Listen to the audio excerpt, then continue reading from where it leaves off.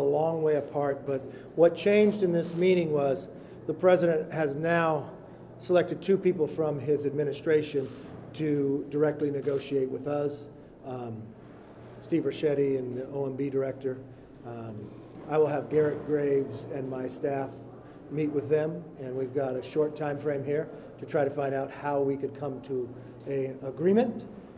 But look, I wish we had done this back in February. I requested then, let's sit down and meet. It took the president 97 days. He and Schumer thought people would just want to just raise the debt ceiling without looking at it. And you all know, you've heard me say this many times, this is giving your child a credit card.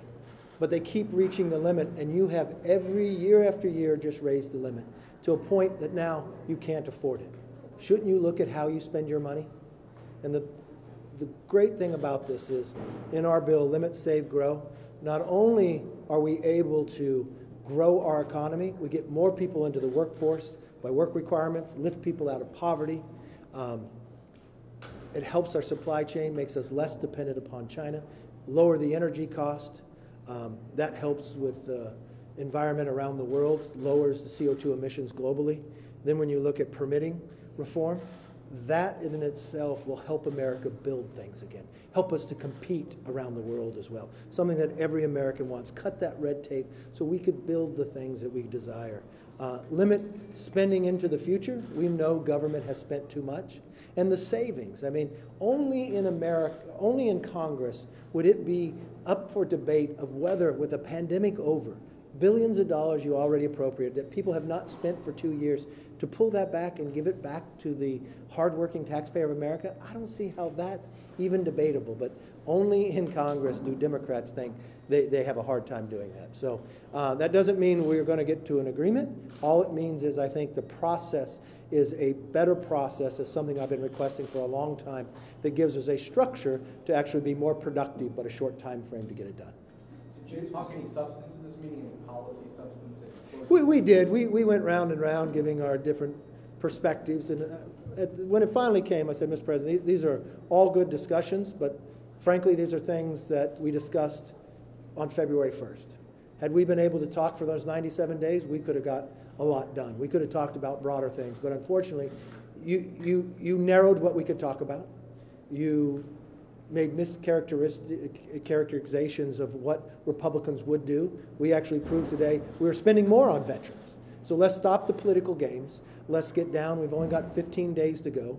And let's be serious about this. And he agreed with that tactic. Yes. What number are you looking at for in terms of total cuts to attach to the debt ceiling increase? And are you open to a debt ceiling increase of 2 years?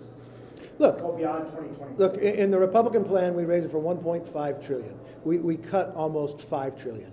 Or made savings, found that we could find the savings. I think anytime somebody wants to raise the debt ceiling more, show me where we want to save more. That's really the framework that we laid out. We're open to discuss, but from the same perspective is, if we're able to save $5 trillion to raise the debt ceiling and you want to go longer, you got to be open to doing more items as well. But are you talking more than that? Out of all the things that are on the table, why draw a red line about work requirements and you have other red lines? Look, I look at the bill we passed. We're the only ones that have been able to raise the debt ceiling. What we look to is limit, save, grow. I want to curve inflation. We all know how inflation created in America. Democrats spent $6 trillion more dollars. Every economist will tell you, everybody warned us about it. And then unfortunately, even the Treasury Secretary lied to us about it, said it was transitory, when it caused more damage and harm to every American. What we're able to do by limit is curb the inflation. We want to get off our dependency on China. How do we do that? We help our supply chain. We get more people out of poverty into work. And remember what we're talking about when we're talking about work requirements. It's only for those people who are able-bodied with no dependents. You could be going to school, no problem. You could be looking for work, no problem. Wisconsin just passed this by 82%. The president, as senator, voted for it. We find every statistical data, it helps Americans get better jobs and work. And then let's just turn it on its head. So if you take a Democrat position, what you're telling to Americans is, I need to go borrow more money from China to give to somebody who's able-bodied, no dependents, and pay them not to work. Well, what you really want to help them is get them into the workforce. Give them a sense of pride. Give them more in common. Every statistic tells you it helps the individual. And I want to help more Americans. I want to get us off the dependency of China. And I want to curb inflation. But more importantly, I want to stop that supply chain problem too. Yes, ma'am. Would you or are you considering something that the Democrats want adding to the table, like an extension to child tax credits? Look, if the Democrats want to pass a bill and we can go to conference, I'm more than welcome to see what the Democrats can pass. The Democrats control the Senate. They've had as much time as we have. They talked about it for a long time, but they've passed nothing. So I don't see why adding something new would help. Yes. Had you expressed work requirements as a red line to the White House, the rest of leadership? Look, I've talked about a lot of things in it, and I'm not going to negotiate with all of you, but when we look at what we're trying to achieve here, I think it's very important that we help people get out of poverty. Mr. Speaker, you had pledged if the GOP takes the majority in the House, that you would investigate the findings of the Durham investigation. Now that the report has been released, what does accountability look like? Well, a number of things. We're asking Durham to come in and testify so we can look at it more. It really raises the question about Adam Schiff. You remember when he told the American people he had proof? Remember when he told them he didn't know the whistleblower? And what he put America through and openly lied to us, and now it's proven in this as well? It raises a lot of questions about his character, his standing inside of Congress, or whether he should even be in Congress. Yes? Mr. Speaker, going forward, obviously you said that the administration has selected those who work directly with your office. What do you see as a role going forward for the other leaders, McConnell, Schumer, and Jeffries at these talks? Look, they have communicated in these meetings, so we kind of know where everybody stands. It gives us a good feel. They too thought this was a good idea. I'm sure in the negotiations of where we go that they will confer with them as well. So it's no different than what President Trump did with Mnuchin negotiating with Nancy Pelosi and others. So it's what has worked in the past. Unfortunately, the Democrats wasted 4 months saying it had to be a clean debt ceiling, say you wouldn't negotiate. Well, you know what? All that has changed now, and now we're at a place we should have been back in February. Clearly you were calling on the president to put some offers or ideas on the table. Did he put any on the table today? Look, I don't think it's best to negotiate, tell you the thing. We have open discussions. There's things we agree and disagree, but I think we could find common ground, especially when you look at the Limit, Save, Grow bill. So obviously, at the end of the day, this is going to have to be a bipartisan agreement. Are you confident you can keep your conference on board with this going forward? Very much so. I mean, think about it for one moment. Here's a Republican conference that none of you gave credibility to or thought we could achieve anything. You wrote a lot about the Senate. The Senate hasn't passed much. But week after week, from the Parents' Bill of Rights, from standing up for people for safety, rolling back what D.C. wanted to decriminalize, from ending the pandemic when the president said he wouldn't do it, from the ability of lifting the debt ceiling long before the Treasury Secretary told us June 1st was the deadline. We took action ahead of time, not even knowing when it would come. 2, not ignoring the border like the White House has done, just like the debt ceiling, but no, having a border security bill. And we will continue along this path as we go. Look, we are, just as we made our commitment to America, we went out and listened to America, and we're continuing to listen to you. We want to make this economy stronger. We want to make your streets safer. We want to make your energy prices lower. We want to make America stronger. And that's what we do week after week. And we have found that collectively we can work together and find solutions to the problems that America needs most. Yes, sir. How much more optimistic are you now about getting a deal? Look, I'm not more optimistic. You're only 15 days away and you're trying to raise the debt ceiling? The only thing that I think is better is now we have a format, a structure. It's something that I requested back in February, at the very 1st of February. The president for all that time said, never negotiate. Well, that's not what, 74% of America thought that was the wrong position. It took the president a long time to finally admit that he needed to do exactly what we're doing today. When will these parties start meeting? Look, I'd like to see if they could even meet today. They know each other well. They've met in the past, and I think there's respect for on both sides of the aisle for all of them. So give them opportunity. Speaker Murphy, I know you ruled out a short-term debt deal before, but now that you have this process in place, is that something you could see? Look, I think we have the time to find a solution now. one of the biggest problems in this place is it's based on your question itself. You're already asking a question, well, you're going to fail. Do you want to do a short term? I'd rather look at the opposite. I'd rather tell you we're going to get this done. Let's expect more out of our elected officials, okay? Yes? Did you discuss any timeline of when you want to get this done? Yeah, it's pretty easy. Janet Yellen says it's June 1st, and you walk it back. How many days do you need to pass it in the House, and how many days do you need to pass it in the Senate? That was really my message to the President today. Time is of the essence. We can go round and round more, but I don't think that's going to be productive, and you're going to bumble your way into a default, and I don't want that for the American public, and we're the only people, Republicans in the Congress, that have lifted the debt ceiling. Now, if you, at the end of the day, want to just pass our bill, then okay. But otherwise, you ought to change the structure of how we're negotiating. Yes, ma'am. Your bill would extend the debt limit only through March Mhm. of next year. Democrats want to have the debt limit extended through the election. Have you guys resolved that key matter on how long? Look, nothing has been resolved in this negotiation. So the only thing that has changed is we finally have a format that has proven to work years in the past. Now, all the years in the past, they had more time to negotiate. So it's more critical. But the difference, too, is the House Republicans have actually passed something that raises the debt ceiling. So if you get against the wall, you always have a product out there you could pass to make sure you didn't default if that's what you want to do. A lot of speculation has been about sort of non-budgetary items like border security and permitting. I'm curious as to how much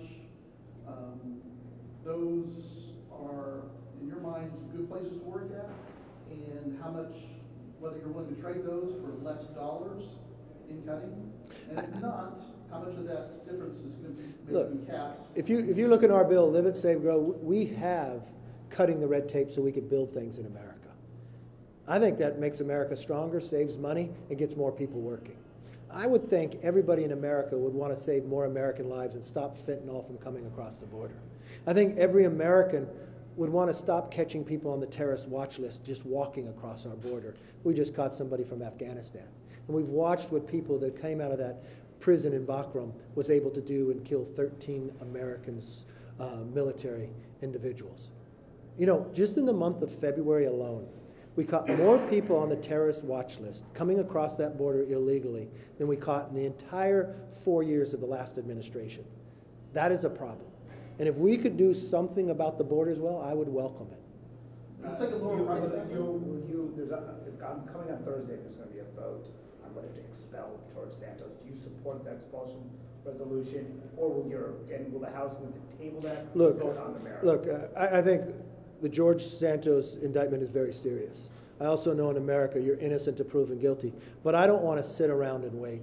So what I would like to do is move this to ethics. I think I would like the House to take up this work and look at it, and if it rises to that occasion, then, because as we look to all these differences, I mean, we just had a report come out from Durham.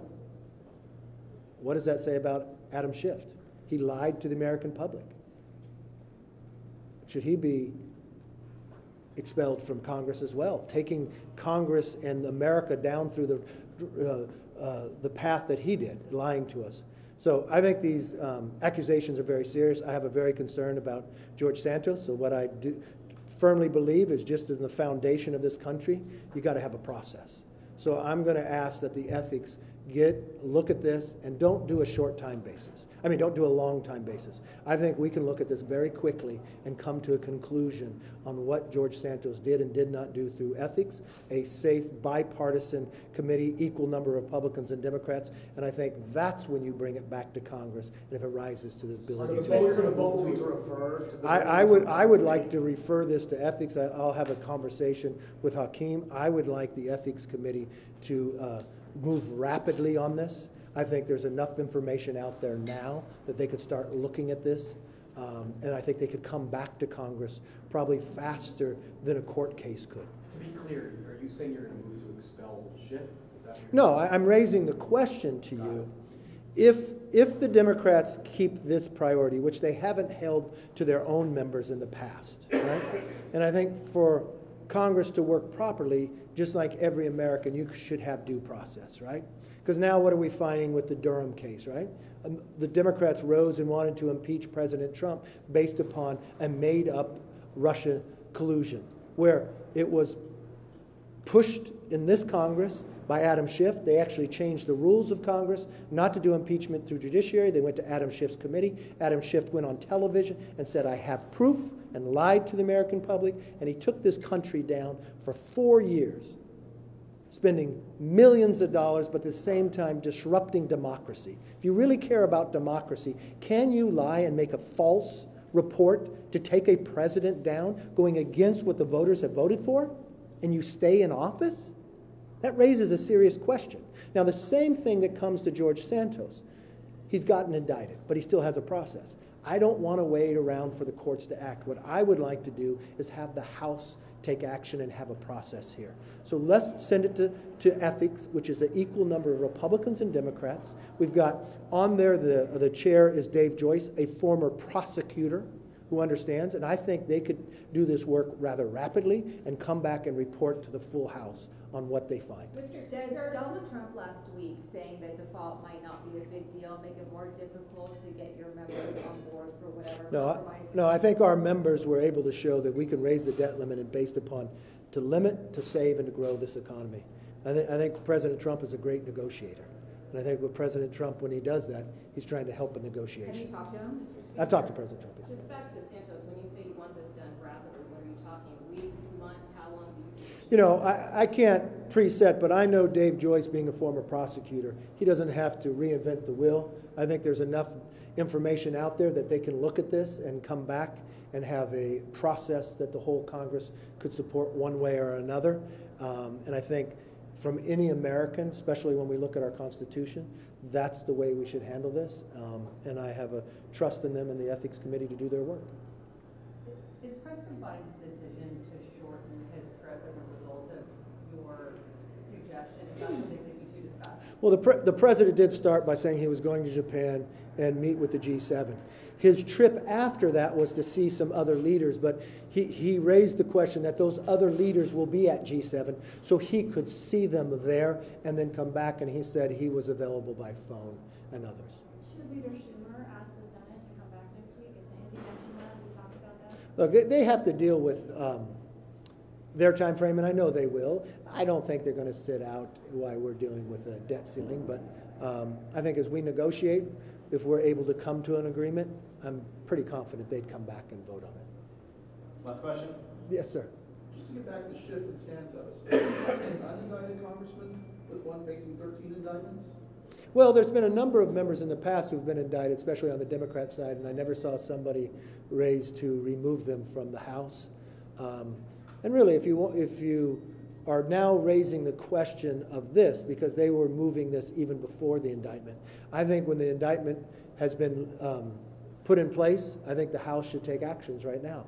I think we should have ethics take the work to seriously look. These are serious accusations.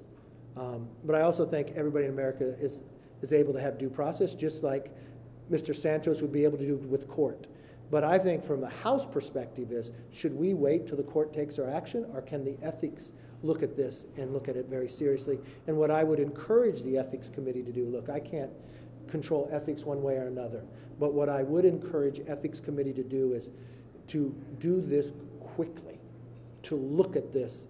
Don't play time out. There's enough facts. There's enough ability for people to come in and give your answers, and diligently together in a bipartisan manner look at it. I think for the long term of the House and the respect of the House, that is the way we should handle things, and especially going forward to anybody else. Yesterday, your whip came out in support of impeaching Secretary Mayorkas. Do you support this impeachment? Look, I think like anything else, I look at it from a constitutional point of view. I was very clear with Secretary Mayorkas months ago, even before this Congress took over, that I think he had failed at his job.